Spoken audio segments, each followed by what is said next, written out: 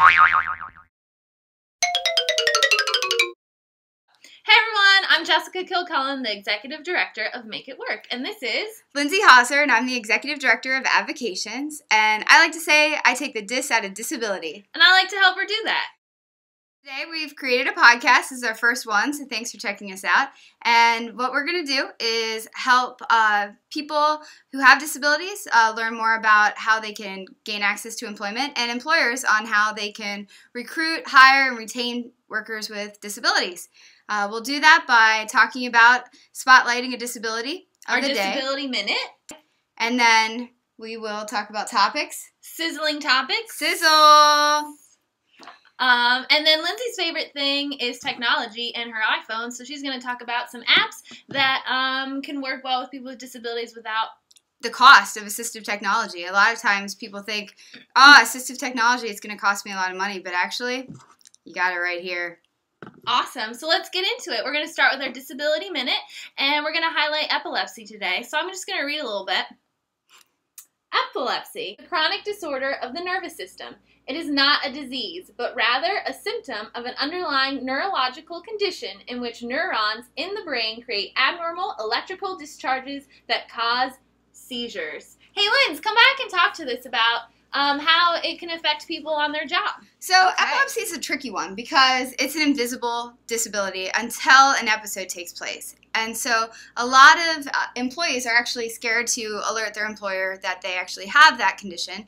And so sometimes it might be too little too late, and they may have an episode at the workplace. Ooh, that could be scary. Yeah, so if you're somebody that has epilepsy or is related, a family member or a job coach, somebody that's supporting someone in their vocational goals, it's important to understand how seizures can impact your job function. So assess the number and the types of seizures that they're having, the degree in which they're controlled by medication, and then also make sure that the person's taking medication regularly. So that way they don't have a lapse in medication and their seizures are not being controlled. Okay. So what are some things that can take place on the job to make work successful for someone who is diagnosed with epilepsy? Trying to control your environment as much as possible is important. So if you look at a job and there's rotating shifts, and sleep can be one of the challenges, if you have fatigue or stress, or flickering lights also can bring on a seizure. So making sure that you can control things that you can control, and for the other things, having a plan in place if something does happen. Make sure that the person's not working in an isolated environment. They can work by themselves, but make sure that there's regular people that can pop in, or just natural throughout the day. Check on the person to make sure that they're okay. Good, yeah. Yeah, that's important. And if they know that a seizure is coming on, some people can actually feel a change. Make sure that they get in a place where either brace themselves or sit down, so that way they can avoid having a head injury by falling out when they have a seizure.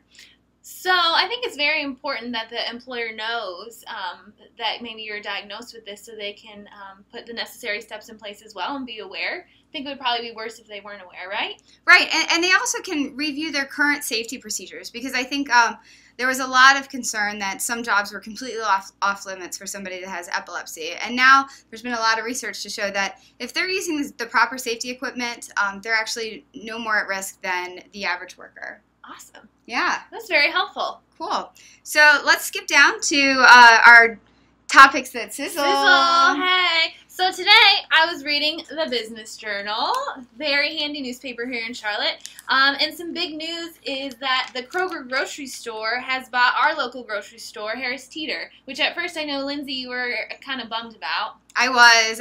Harris Teeter's been very, very good about hiring individuals with disabilities and working with job coaches to make sure that they can be successful, and they really get it. And so I was concerned because now Kroger, a large grocery store, may not have that direct connection. And also, Harris Teeter is located, and their home office is actually right in our backyard, so they were a good corporate local business sponsor.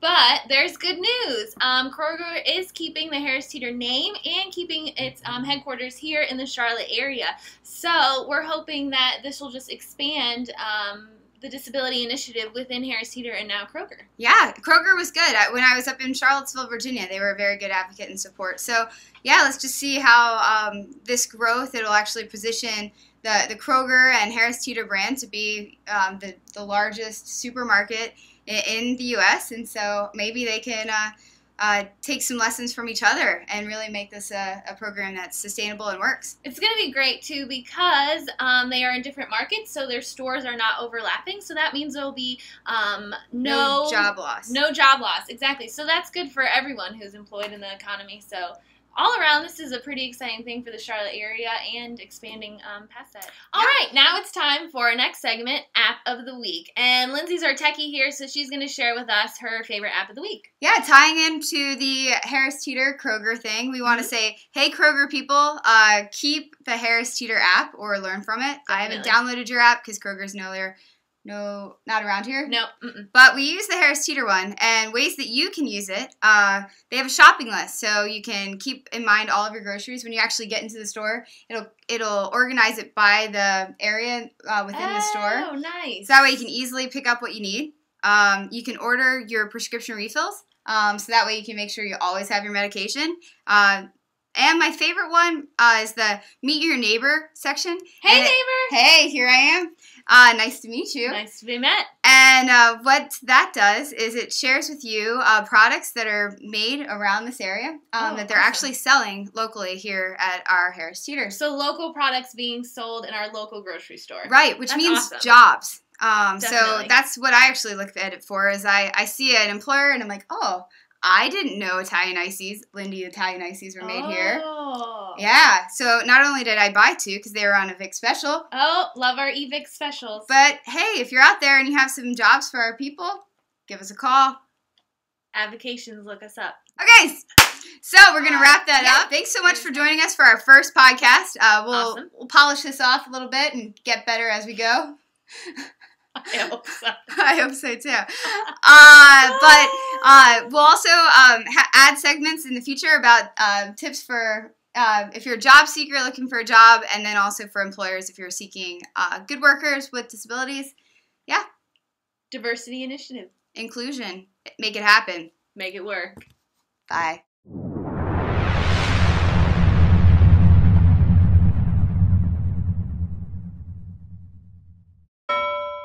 And this is our first podcast. That's what we should talk about. Clearly. Yeah. So what we would like to do in this podcast is to share information regarding,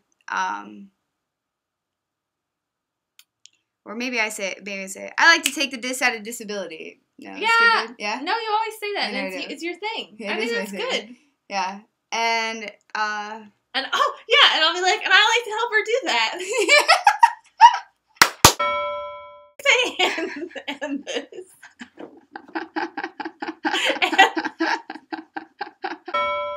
What are we talking about? Are we talking about Harris Teeter or Donna? Yeah, we're talking about Harris Teeter. Sorry, I forgot. I was like, who's my new friend? We'll talk about Donna next week and we'll feature ADHD. Okay, perfect. Right, sorry. No, it's fine. Okay, whatever. Who cares? Cause seizures. I think we've all experienced a seizure before, but Lindsay, why don't you talk about... Not personally, but know someone who may be in epilepsy. I'm just going to read an excerpt. Yeah. Why don't you read myself? Because that way people can't see my face. Oh, okay. Does that look okay? Because my face is ridiculous when you do this. It was nice to meet you, and I just picked my nose. Okay, dang it. Okay, so,